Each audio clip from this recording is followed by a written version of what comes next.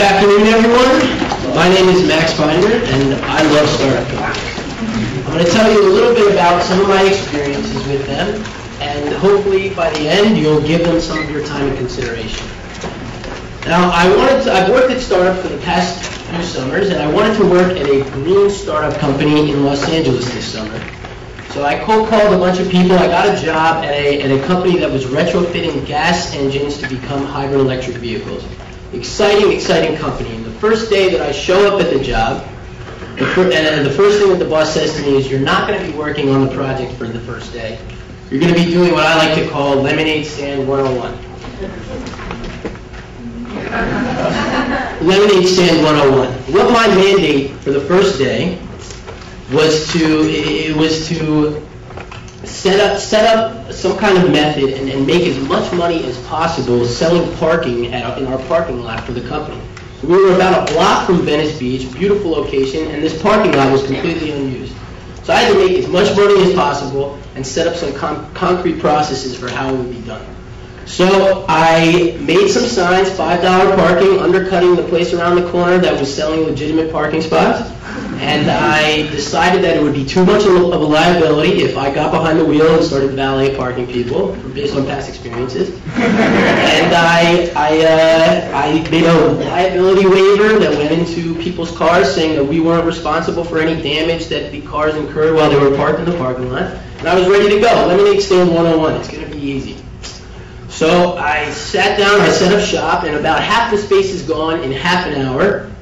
I decided to up the prices. So I ran inside, I printed out a bunch of more prices, $10, $15, $20, and I ran outside. And I don't know how much business I lost in that time. It didn't really matter, but I wasn't prepared for a price increase. So that was the first lesson that I learned that day, pretty quickly into the day. Now, the boss came out and just to check on me, and I said, boss, why don't we put a time limit on how long people are allowed to park there? Let's say 3 hours. Just so we can turn it over a little faster, make a little more money. And he responded by quoting Al Pacino's character in Scarface. He said, don't be a chazer. Chazer is Yiddish for pig, and that basically said, don't be a pig. Now, I would have put a pig up on the screen, but due to swine flu pandemic, I don't want to scare anybody in here, so you're welcome.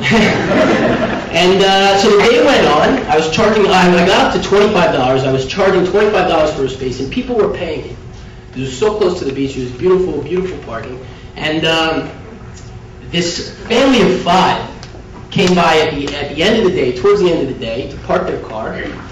And they had an SUV, and I didn't really have such a good space left. It was a little tiny space, and they parked their car, and they were hanging out in the street a little bit. But I said, whatever, it's an extra $25, it adds to the revenue for the day. I was already up to about $1,000. And so I let them park there. A little while later, an elderly couple came by, and they scolded me for creating a dangerous situation in the street.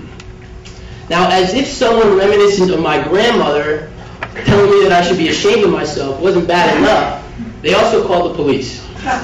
So the police come to me, and they attempt to tow the car. I tried to delay them and beg them not to tow the car. And thankfully, I delayed them long enough that this nice family came back from the beach. They were able to move their car, and it only resulted in a $250 fine for the day, right out of the revenue that I had collected. So I thought that the boss would be mad.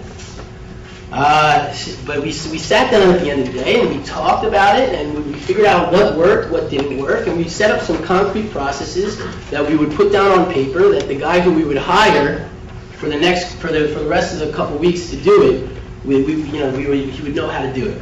So this is why I love startup companies. It's because there's no better place to try something new and to fail and to figure out what went wrong and try again. There's always room to learn. And really what the principles behind it are that you have to have the guts to try something new. You have to have the courage to fail and to try again. And you have to be able to roll with the punches while you're there in the trenches or in the parking lot, so to speak. So I find that these are some of the main principles for entrepreneurship, the entrepreneurial world. Now, unfortunately, this is a world that is so vast and ripe with opportunity, but unfortunately, students like you don't know much about it. Now, there seems to be this notion of following the path. You know, you have to go get the best grades possible, you have to apply to the biggest companies and get the best internships possible, and you know, hopefully if you maintain that GPA, you'll have this internship, and hopefully these people will offer you a job at the end of your college career. Now, this is a perfectly legitimate way to go about your life and your education. And I acknowledge myself that someday I may work for one of these big companies. But one thing I do realize is that I'm still in the education portion of my life. And I will contend to you today that you will learn more working for a startup company for a summer than you will ever as an intern at some gigantic company. Now, it can be a little daunting for me to say this. How do you get into the world of startup companies? You know, there's no list of the plethora of startup companies that exist right here in Montreal. There's no list at the Career Center so that you can go and apply to them. So how do you get involved in this world? Well, it starts with networking. There are a ton of networking events that occur on a monthly basis right here in Montreal.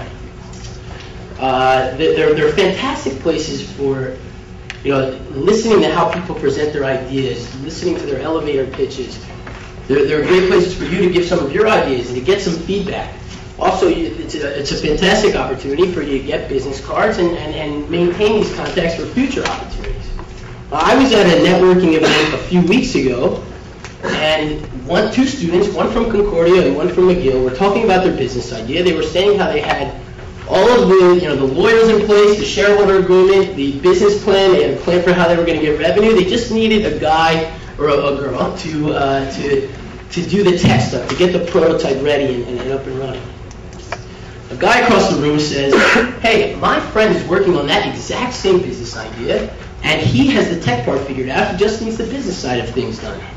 So that's a match made in heaven right there. And I'll tell you, these connections and these matches, they occur all the time, in person or even online with a much broader audience. There are so many social networking sites out there where you can have access to key people, and you can cold call them, you can send them an email, you can ask them about their company, and you can even ask them for jobs for the summer. They want to hear from you, and they want to hear your ideas, and you should get out there and start talking to them and networking. Now, these conversations have led me to invaluable learning experiences. I remember one summer, a few summers ago, I was cold calling for a marketing company, and they were trying to get their doors in their feet in the doors of some of the Fortune 100 food and beverage companies. So it was my job to call the marketing directors, the brand managers, a lot of the business people at these huge conglomerate food and beverage companies, and to cold call them and to try and get meetings for our sales directors with them. Now, many of you who know me, so I see some familiar faces in the crowd, know that I'm a personable guy. I'm an extrovert. Trying to sell on the phone is completely different. I sounded like a 13-year-old girl at her first middle school dance. I was stuttering on the phone. I was giving my home phone number instead of the office's phone number for the contact. It was just horrible. But you know what? Startup companies are such a close-knit environment. They're such a tight community that everyone was working to help me, get the job done. They heard every phone call that I did, and they gave me advice, and they gave me pointers. And soon enough, I was doing really well. I even finagled a conversation with the chief marketing officer of a company a beverage company that many of you probably drank this beverage already today. So it's this environment in these startup companies that's really something that's special. It's really what they want young, motivated students like you, TED enthusiasts, to come in there and to accept lots of responsibility and to just get the job done. And this is what makes the learning so effective in this environment. And it's so intense. It's fast-paced, it's quick, there's high levels of responsibility, and it makes the learning, the education in this environment so powerful.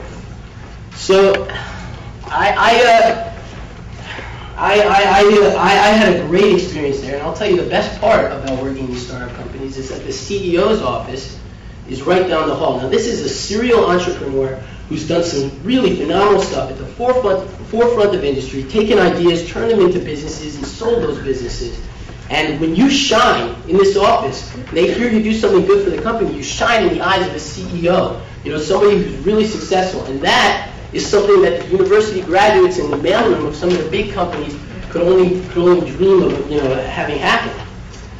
So I'll tell you another good thing. It's about increased responsibility. That's the best part about it.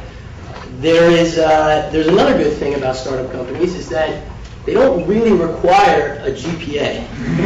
So I don't have the best GPA. I'm in a very tough program, but you know what? They don't really care about that. It's not about that. It's about the way you present yourself. It's about the responsibility you want to undertake, and it's how you want to get the job done. Now, another thing that doesn't require a GPA is starting a business for yourself. Now, I encourage you guys, if you have ideas, get out there and explore them. Do some research. Start talking about them. Get feedback. There's never been a better time to start a business with cloud computing and free online accounting software and a host of other resources that are available to you, like the Dobson Center for Entrepreneurial Studies, the Office of Technological Transfer. Ask me about these after. I'll be glad to tell you about them. There's never been a better time to start a business. Now, I know I've started a couple businesses in the past few years that have failed miserably. The first business I started was promoting bars and clubs to my 18-year-old friends in Philadelphia. Now, many of you know that the drinking age in Philadelphia and the rest of the United States is 21. Now, what a brilliant idea that I had. The other business that I tried to start was an internet marketplace geared towards college students with an emphasis on swapping and bartering textbooks. Now, I still think that this is a great idea, but I read about it in the complete wrong way, and I lost passion for the project. I didn't do enough research. I didn't consider my competition. And the revenue model that I had planned for it was to get a bunch of people to come to my website, and then I'd sell advertising on the website. That doesn't even work these days. You cannot get funding. You almost cannot get funding for any project that has that as their business plan. Now, but the thing is, I did fail. I know that I failed, but it was an invaluable experience. I encourage you to try this, and you probably will fail a bunch of times in your life, but it's important to know how to fail, and it's important to make mistakes, because no matter what, you will learn from them. And that's something that's really invaluable. Now, I know what you're thinking, and I'm saying this is a great time to start a business, but it is a recession, right? I'm sorry, by the way, you have to take risks, right? And it is a recession. It is a recession, and I feel like I should whisper that word. It's almost like saying Lord Voldemort. With the recession and banks aren't lending, venture capital is scarce, markets are shrinking, but I'll tell you right now, there's never been a better time for you to start a business. So many people are getting laid off and they're starting their own businesses. So many people don't want to have their destiny in the hands of the man. Well, these people want young and motivated and ambitious people like you to come. You are the minds of tomorrow. And so I encourage you to go talk to these people and share your ideas, because they want to hear what you have to say. Now, there is a degree of uncertainty to startup companies, and it almost can be thought of as a frontier.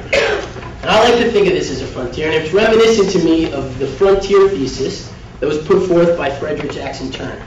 And what he says in this thesis is essentially that it's in human nature to want to expand, to explore, to sail uncharted waters. And that's really what I see as startup companies. Whether you're bringing a new idea to the world, whether you're bringing an old idea to the developing world, or whether you're making something for cheaper, it's a frontier. And it's exciting. And you have to have the guts to try something new. You have to have the courage to fail. And you have to be able to roll with the punches while you're there. But I'll tell you this, you will never, ever be bored. Now, it's this frontier, and people say that, quote to quote Star Trek, I know Jan spoke about Star Trek a little bit, the space is the final frontier. Well, I'm going to tell you right now that I think that it's startup companies, and I urge you as students to get out there and to zealously explore them, because you will not regret it, and your learning will be fantastic. Thank you.